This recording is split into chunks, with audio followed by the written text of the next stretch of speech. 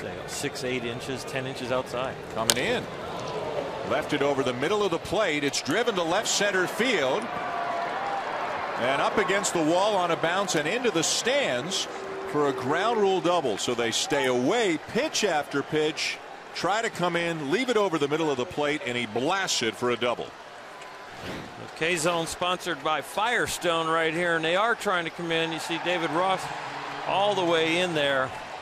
And Minor just makes a little bit of a mistake. Looked like they were trying to do a cutter inside to throw it kind of at his hip and catch the inside corner. But Bryce Harper does a good job staying inside it himself and driving the ball to left center. That's a young man with a lot of power. He's going to hit a lot.